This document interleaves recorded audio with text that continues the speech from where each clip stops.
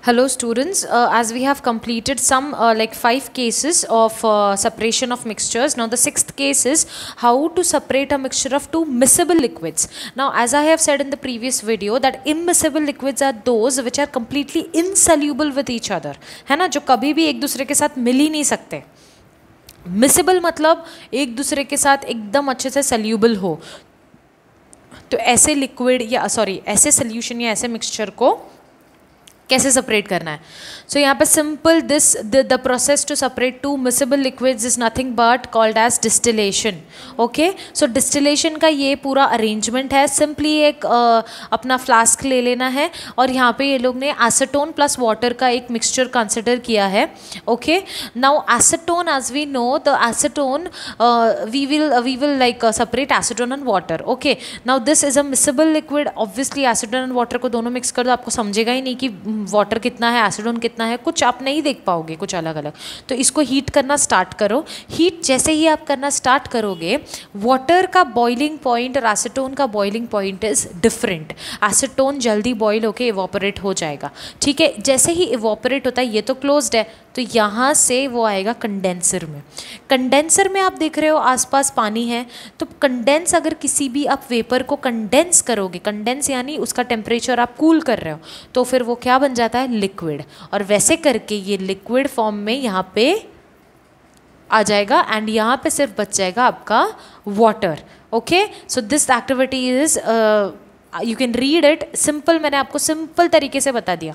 Acetone और water का mixture लिया, हीट करना स्टार्ट किया. एक टाइम पे आपको समझ जाएगा, you will measure, you need to measure the temperature. You will do this experiment in your labs also for sure, because is very important. Distillation बहुत इंपॉर्टेंट प्रोसेस है. तो आप हीट करोगे तो वेपर्स बन जाएंगे एसीटोन के एंड यहाँ से उसका मूवमेंट होगा और यहाँ पे वो कंडेंस हो जाएगा. कंडेंस होते ही वेपर्स कूल डाउन होके लिक्विड बन जाएंगे. गैस कंडेंस करोगे तो लिक्विड बनेगा और यहाँ पे वो एसीटोन मिलेगा और यहाँ पे वाटर मिल जाएगा. ठीक है, this is distillation. So we'll read some points. Now separation of components of a mixture containing two miscible liquids is distillation. Okay, boil without decomposition and have sufficient difference in their boiling points. Obviously दोनों का इतना difference होना चाहिए कि थोड़ा आगे पीछे हो भी गया तो कुछ फ़र्क नहीं पड़ेगा, है ना. ऐसा थोड़ी है कि एसीटोन आपने बॉईल करना स्टार्ट किया, मिक्सचर को एसीटोन वेपर हो गया, उसके तुरंत 1 मिनट बाद वाटर भी वेपर होना स्टार्ट हो रहा है. नहीं, सफिशिएंट डिफरेंस होना चाहिए दोनों के बॉइलिंग पॉइंट में.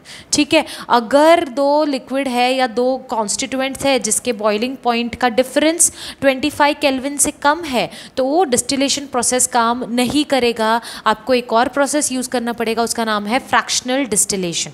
ठीक है, तो fractional distillation separation of different gases from air example है, वहाँ पे भी फ्रैक्शनल डिस्टिलेशन यूज़ होता है.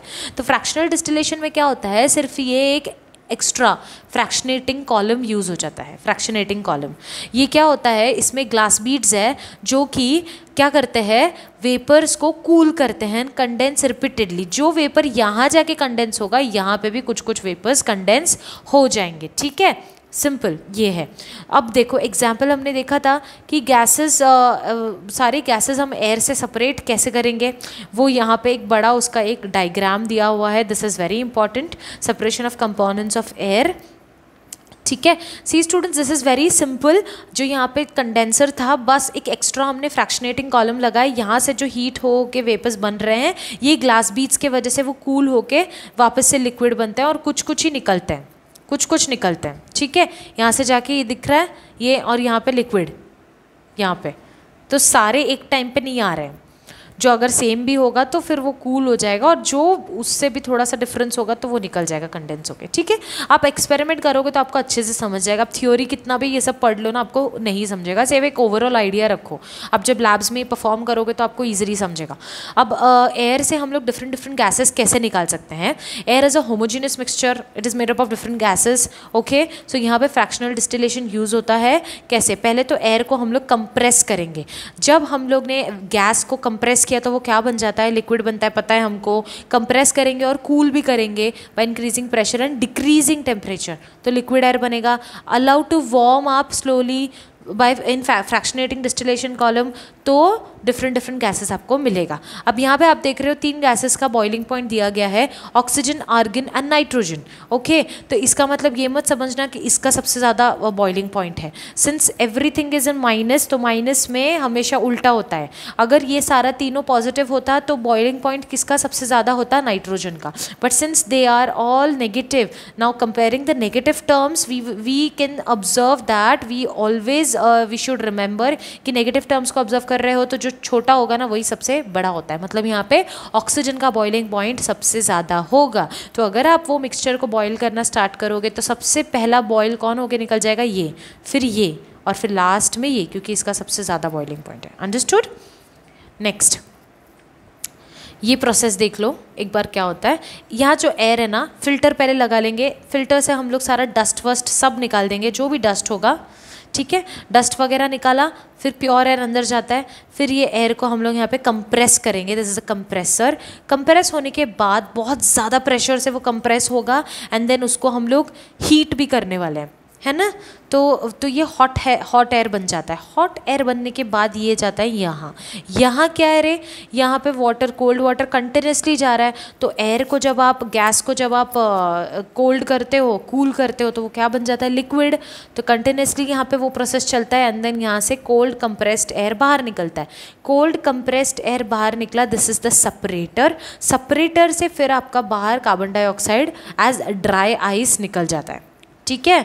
ड्राई आइस ऐस बन के वो निकल जाएगा। फिर ये सेपरेटर को हम लोग एक एक्सपांशन जेट पे लगाएंगे, जो एक्सपांशन जेट उसको क्या बना देगा? लिक्विड फॉर्म में। और लिक्विड फॉर्म में जैसे बनाना शुरू करेगा, ये हमारा है फ्रैक्शनल डिस्टिलेशन कॉलम। यहाँ पे हीटिंग होता है एंड देन यहाँ पे नाइट्रोजन पहले निकलेगा एंड देन आर्गन निकलेगा एंड देन जो बचता है वो यहाँ पे हम लोग कलेक्ट करेंगे, this is liquid oxygen. Understood? So this is the simple, very simple process but very complicated diagram. समझ जाओगे तो फिर थोड़ा सा 1-2 बार प्रैक्टिस से बन जाएगा, ठीक है। Next topic is how can we obtain pure copper sulphate from N impure sample. Impure sample मतलब उसमें सिर्फ कॉपर सल्फेट नहीं है, उसमें कुछ इम्प्योरिटीज, कुछ डस्ट, कुछ, है ना, कुछ तो होगा, कुछ भी different, you can say any element you can say. तो कुछ भी मिक्सचर अगर है तो वो इम्प्योर हो जाता है। उसमें से मेरे को सिर्फ कॉपर सल्फेट का क्रिस्टल्स चाहिए, तो वो मैं कैसे निकालूँ? वो प्रोसेस को हम लोग बोलेंगे crystallisation and it is very important. Crystallisation.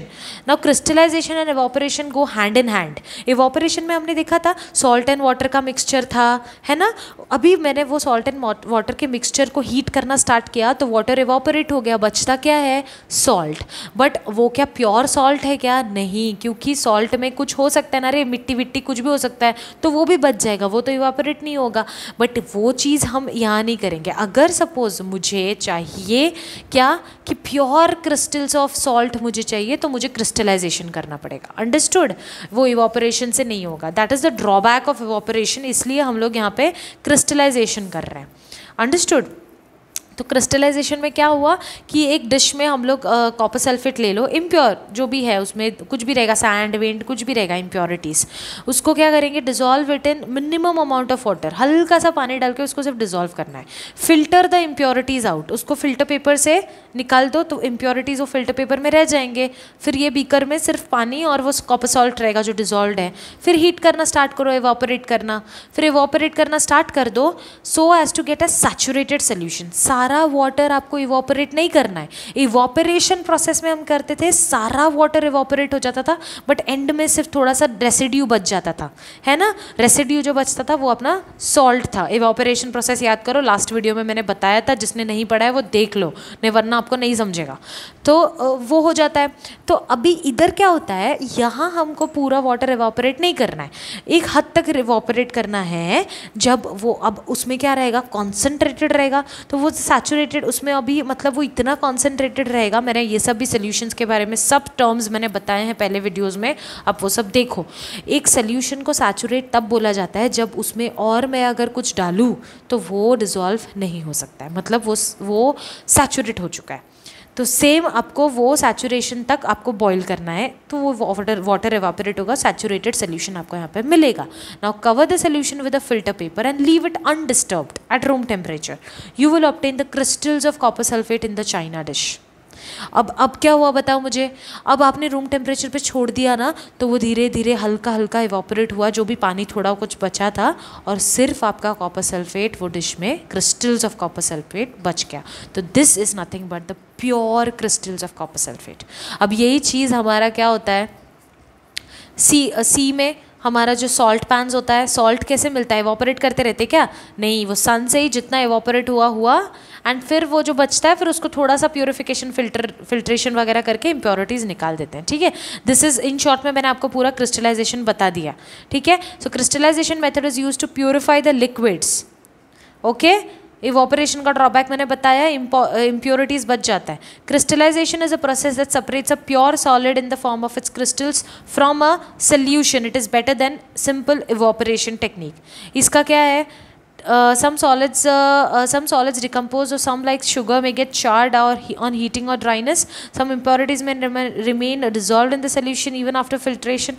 So ये सब टेक्निक इसलिए हम लोग यूज़ करते हैं. एप्लीकेशंस देखो, applications is purification of salt that we get from the C water. C water से सॉल्ट मिल गया, उसको क्रिस्टलाइजेशन से हम लोग प्योर कर सकते हैं. Separation of crystals of alum, फिटकरी सुना होगा तुम लोग ने, वो भी क्रिस्टलाइजेशन से ही निकाला जाता है. ठीक है, so this is the process of crystallization. Now here one more diagram is given here. Water purification कैसे होता है, जो वाटर हमारे घर पे आता है ना, तो वो वाटर एक्चुअली रिजर्वायर से लेकर कैसे प्यूरिफाई होता है ये मैं आपको यहाँ पे बताती हूँ. डायरेक्टली डैम से यहाँ से लिया, ये सेडिमेंटेशन टैंक है. सेडिमेंटेशन टैंक में क्या होता है, जितना भी बोलते हैं ना कि सॉलिड्स है हमारा, कुछ भी अभी वो पानी में क्या क्या मिला रहता है, प्लास्टिक्स ये वो पता नहीं क्या क्या डाल देते हैं, मड वगैरह होता है ना, हैवी पार्टिकल्स है. तो हैवी पार्टिकल्स जो है, देखो रिजर्वायर से निकलने के बाद अगर वो बहुत गंदा पानी होता है ना, तो हम लोग चैनल्स लगाते हैं. ऐसे चैनल्स होता है, पानी उससे बह के निकल जाता है. तो उसमें क्या है, पेपर्स, प्लास्टिक बैग्स और फिर कुछ भी रहेगा तो वो सब अटक जाता है, बाकी पानी निकल जाता है.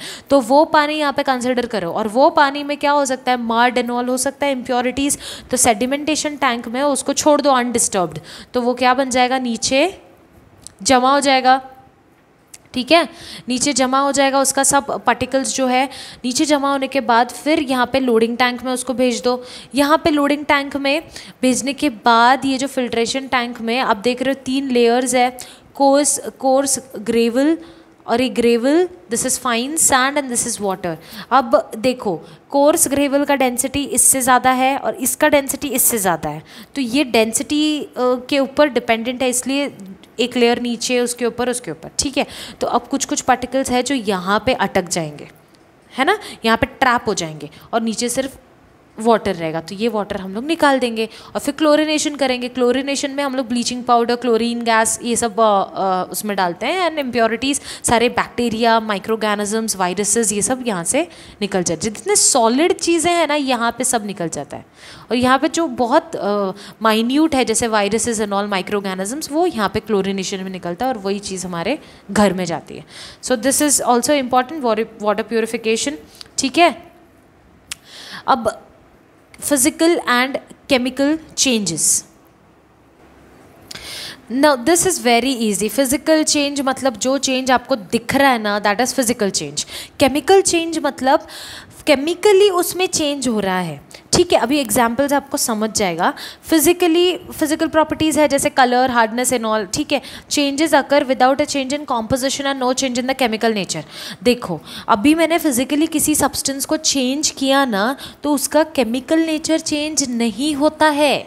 ठीक है, for example simple, ice, water vapour, water, ice, solid, water, liquid, water vapour, gas. अब तीनों में क्या है, तीनों का केमिकल क्या है, chemically they are not different, physically states change है. ओके, समझ में आ रही है बात. Display different physical change but they are chemically same. Chemically क्यों सेम, क्योंकि वही है वाटर, जो प्रोडक्ट क्या है H2O है ना, H2O को ही तुमने फ्रीज़र में डाला तो बस वो बन गया आइस, उसको नॉर्मल रूम टेम्परेचर में रखो, वो बन गया वाटर, उसको हीट कर दो, वो इवापोरेट हो जाता है वाटर वेपर। तो H2O ही है जो केमिकल कंपाउंड है, तो केमिकली वो चेंज नहीं होता, बट फिजिकली वो लोग सिर्फ अलग अलग स्टेट्स में दिखते हैं। This is physical and chemical. अभी एक और आपको इसमें अपना difference between water and cooking oil, ये तो है। अब आप बोलोगे दोनों लिक्विड है, physically they are same but chemically they are different. दोनों फिजिकली लिक्विड है बट केमिकली तो अलग है ना, वाटर अलग है, वाटर आग को बुझाता है, ऑयल आग को और जलाता है ना। सो अब दोनों चीज़ कहाँ, और ये कैंडल को बर्न करो, दिख रहा है फिजिकली बर्न हो रहा है, और दिख रहा है कि कम होते होते भी जा रहा है, एंड केमिकल चेंज भी है, सॉलिड से वो गायब, वेपर्स बन रहा है उसका, है ना, फ्लेम। सो वहाँ पे फिजिकल एंड केमिकल दोनों आता है। अभी नेक्स्ट हम लोग देखेंगे what are the types of pure substances. Very very important, pure substances हम लोग ने स्टार्ट ऑफ द चैप्टर देखा था, जिसने भी नहीं देखा है वो देख लो। और this are the different types, elements है, कंपाउंड्स है, मिक्सचर्स है। अब एलिमेंट्स क्या है, सुनो। Element is the basic form of matter, matter बनता ही एलिमेंट से है, ठीक है। और एलिमेंट को आप फर्दर ब्रेक डाउन नहीं कर सकते, सिंपल सब्सटेंस, क्योंकि वही सबसे छोटा है, ठीक है। अब एलिमेंट्स भी बना है एटम से, atoms together make an element, element together make a matter, ठीक है। Now elements can normally B divided into metals, non metals and metalloids. Metals के ये प्रॉपर्टीज़ है, ये सब बचपन से हम पढ़ते आ रहे हैं। मेटल्स आर लस्चरस, दे मतलब वो शाइनी है, they are good conductors of heat and electricity, they are ductile, मतलब हम मेटल्स को वायर्स बना सकते हैं, मेलेबल मतलब थिन शीट्स बना सकते हैं, सोनोरस मतलब आवाज़ आता है जब हम लोग ठोकते हैं तो उसको। और examples of metals gold, silver, copper, ये बचपन से पढ़ा है यार। अभी बोले मैम ये हलवा है हम लोग के लिए, क्या आप ये लेके बैठे हो? अरे ये नहीं पढ़ना है, आगे का जो इंपॉर्टेंट है ना वो देखना है, कंपाउंड्स क्या है, मिक्सचर्स क्या है, ठीक है। नॉन मेटल्स वही उसके उल्टा प्रॉपर्टीज, ये सब आप रीड आराम से कर लो, कुछ प्रॉब्लम नहीं है इसमें। नेक्स्ट इज हम लोग ना सी मेटेलॉइड्स क्या है, जो दोनों मेटल्स एंड नॉन मेटल्स के बीच में है, वो मेटेलॉइड्स, ठीक है। Compounds is a substance composed of 2 or more elements 2 or more elements से जो चीज़ बना है उसको कंपाउंड बोलते हैं। केमिकली कंबाइंड, ये ऐसे ही नहीं बनता, केमिकली उनको कंबाइन किया जाता है, ठीक है, इन अ फिक्स्ड प्रपोर्शन। ये हो गया आपका कंपाउंड, याद रखना, सी for compound, C for chemically combined. तो 2 or more एलिमेंट से हम कंबाइन करके एक चीज़ बना रहे हैं, उसको हम लोग कंपाउंड बोलेंगे इफ़ एंड ओनली इफ़ उसको केमिकली हमने कंबाइन किया है तो, और फिक्स्ड प्रपोर्शन होना चाहिए, ठीक है। एक एक्टिविटी है रे, क्लास में 2 ग्रुप में बांट दो, एक ग्रुप को दे दो 50 grams of iron filings, 3 grams of sulphur. Same second group को भी दे दो 50 grams of iron filings and 3 grams of sulphur. अब दोनों ग्रुप को सेम दिया है मैंने। एक ग्रुप को बोलो सारा आयरन फिलिंग्स को क्रश करो और वो सल्फर पाउडर के साथ मिक्स करो। ग्रुप 2 को बोलो आयरन फिलिंग्स और सल्फर दोनों को तुम हीट करना स्टार्ट कर दो, ठीक है, और तब तक हीट करो जब दोनों मिक्सचर एकदम मिक्स हो जाएंगे अच्छे से और रेड हॉट मिक्सचर एक बन जाएगा। फाइन। अब दोनों ने जो बनाया ना वो डिफरेंस क्या है वो देखेंगे हम लोग। यहाँ पे इन लोग ने बोला है कि मैग्नेट, अभी मैग्नेट लो, ग्रुप 1 को बोलो मैग्नेट से देखो चिपक रहा है क्या कुछ, और ग्रुप 2 को भी बोलो मैग्नेट से देखो चिपक रहा है क्या कुछ। अभी आपको समझ जाएगा कि ग्रुप 1 का कुछ ना कुछ चिपकेगा, क्यों? क्योंकि ये सिर्फ ये लोग ने फिजिकली मिक्स किया है, आयरन फिलिंग्स मेल्ट नहीं हुआ है, आयरन फिलिंग्स मैग्नेट को चिपकेगा। नेक्स्ट, अब दोनों के टेक्सचर और कलर को भी कंपेयर करो, फॉर श्योर अलग होगा। इधर तो एक रेड हॉट एक मिक्सचर बन गया और यहाँ पे एक नॉर्मल मिक्सचर है, ठीक है। यहाँ पे कलर दोनों का, ये रेड है वो अलग है, सब हम लोग देखेंगे क्या है।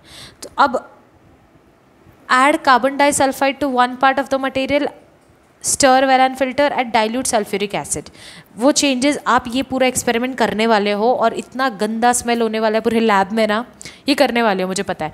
तो एक्चुअली क्या होता है सुनो, मैं अभी बताती हूँ। ग्रुप 1 का जो है ना, ये जो बना ना एक mixture, that is actually called a mixture. और ग्रुप 2 जो हमने किया ना, this is a compound. Y? क्योंकि केमिकली हमने उन दोनों को कंबाइन किया बाई हीटिंग। तो ये बन गया अपना ग्रुप 2 वाला कंपाउंड, ये बन गया अपना मिक्सचर, ठीक है। ये डिफरेंस हम देखते हैं, पहले हम लोग ये देखेंगे क्या है ये। These are the some questions. तो इसके आंसर्स क्या है कि जब ग्रुप 1 में जो गैस बना ना, ग्रुप 1 में गैस क्या बना? हाइड्रोजन। हमने ऐड किया ना वहाँ पे ऊपर, सी यहाँ पे कंपाउंड्स ऐड किए, देखो कार्बन डाइसल्फाइड ऐड कर दो एक में और डाइल्यूट सल्फ्यूरिक एसिड ऐड कर दो, तो एक गैस बनता है ग्रुप 1 का, hydrogen. It is colourless, it is odourless and combustible. जला सकते हो लेकिन जलाना नहीं है, है ना। और सेकंड ग्रुप ने क्या बना, हाइड्रोजन सल्फाइड, वो बहुत गंदा, इतना गंदा स्टिंग करता है ना, सच में सड़े हुए अंडे का वास मारता है। ग्रुप 2 वालों ने वो बनाया, ठीक है, वो बना। तो इससे ये समझता क्या है कि ग्रुप 1 का मिक्सचर है, ग्रुप 2 का कंपाउंड है, ठीक है। ये आप रीड कर लो, दिस वेरी इजी। मैं आपको ये समझा देती हूँ क्या है मिक्सचर और कंपाउंड्स का डिफरेंस क्या है। सुनो, एलिमेंट्स और compounds just mix together to form a mixture. सिर्फ मिक्स करते हैं हम लोग, एक न्यू कंपाउंड बनता है, बट यहाँ पे elements react to form a new compound. Chemically they are mixed, but here normally physically they are mixed. Mixture has variable composition. यहाँ पे कुछ फिक्स नहीं है कि 50 ग्राम ही आयन लेना है या 50 ग्राम ही सल्फर लेना है, कितना भी कुछ भी मिक्स करो, एक मिक्सचर है। यहाँ पे फिक्स्ड प्रपोर्शन होना चाहिए, तभी जाके आपको उतना वो एक कंपाउंड जो चाहिए आपको मिलेगा। यहाँ पे प्रॉपर्टीज़ दोनों का शो करेगा। अभी जैसे मैंने मैग्नेट चिपकाया, मैग्नेट लिया ग्रुप 1 के पास, तो आयन चिपका, क्यों? क्योंकि वहाँ पे आयन का प्रॉपर्टीज़ भी दिख रहा था, बट यहाँ पे नहीं चिपका क्योंकि आयन का प्रॉपर्टीज़ गायब हो गया, वो कुछ अलग ही अभी नया प्रॉपर्टी बन गया सल्फर और आयन का मिक्स करके, ठीक है। Constituents can be separated, here can not be separated. हो गया भाई, एक नया कंपाउंड बन चुका है, अब उसको सेपरेट नहीं कर सकते, ठीक है। This difference between is very important, you need to learn it, very important. अब ये सिंपल पूरे चैप्टर को डिवाइड कर दिया है। मैटर को डिवाइड किया 2 part, pure substance and mixtures. Pure substance further elements and compounds, mixtures homogeneous and heterogeneous, ये सब हमने कवर अप किया है। तो आप अभी ये चैप्टर पूरा रिवाइज कर लो, सारे वीडियोस देख लो, एक्सरसाइज के क्वेश्चंस प्रिपेयर कर लो, ओके।